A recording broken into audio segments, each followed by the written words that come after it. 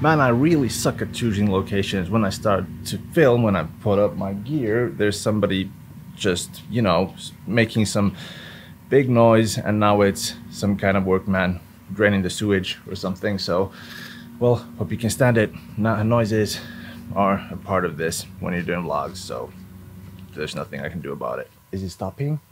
Is it stopping? I hope it's stopping. I hope it's done for today. I hope it's moving on.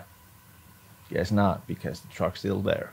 So yeah, I got an e-bike. But this video isn't about that e-bike, even though I showed it on the intro, even though I've been running it around. This is a totally new bike that I got.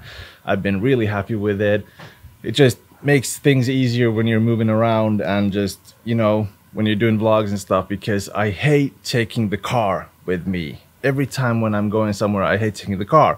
But now I got a bike and I can go places that I can go with a car. So it is a perfect ride. But like I said, this isn't about the bike. I'm just gonna say that this is the Engwe, I think it's pronounced Engwe EP2 Pro.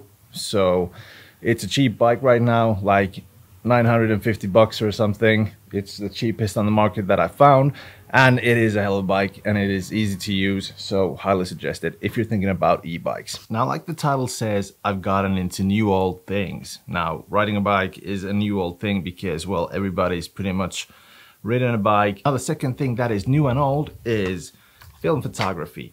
Today I got with me the Mamiya RB67 right here, medium format camera, and I was thinking about using the film up that's inside here. I got some Portra 400, so take a few shots around here, let you see what kind of shots I'm taking with it. But there is a third thing, and I'm gonna come up to that just in a minute while I'm taking these photos, so let's go. Now, actually, after I developed that film, I really didn't want to post this video because those photos came out somewhat undeveloped, looked smudgy, and they weren't anything that I expected them to be. And as you can see in one of these photos, I accidentally dropped that film onto the floor while I was putting it up to dry, and it just took every kind of, you know, dirt speck and cat hair that it could find from the floor, and it looked awful. But in the end, the reason why I decided to post this video was because in film and film development, there is going to happen mistakes, accidents,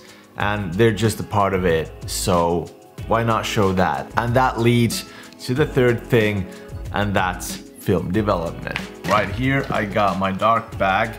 I got my things in here, and I'm actually rolling my film right now to the, was it Patterson tank, and gonna develop my film. Now, when you're developing film at home, it roughly takes about 20 minutes, excluding the drying time. That is 2 to 5 hours, and that's long. But otherwise, it's pretty simple, it's pretty easy. Now, when it comes to film photography, I'm a simple kind of guy. I don't need my photos to look pristine and sharp as hell.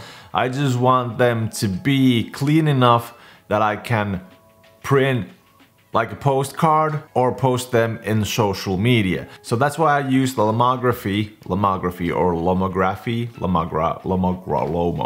I'm just gonna call it Lomo. And that's why I use the Lomo Digitalizer Max. It's an easy contraption. You just build it up, you got the light there, you got like these mounts where you can put your film and roll the film through that contraption and take photos of those negatives, and then you just edit them on your phone or on the computer. This is also a good contraption when you're using your camera, and I use my camera sometimes. I do not have a macro lens. It is highly suggested that you do have a macro lens, but I have a 40 megapixel camera, so I just crop it in, and I don't really suggest that, but you can do it that way too, actually. But get a macro lens if you're gonna use your camera. Now, why did I decide to develop my own film? Well, actually, it's because of the costs. A film costs about 12 to 20 euros or bucks. And when you're taking it to development, the local entrepreneur, the store, the local photography kind of place that develops films takes 20 bucks a roll. So it's gonna pay itself back pretty soon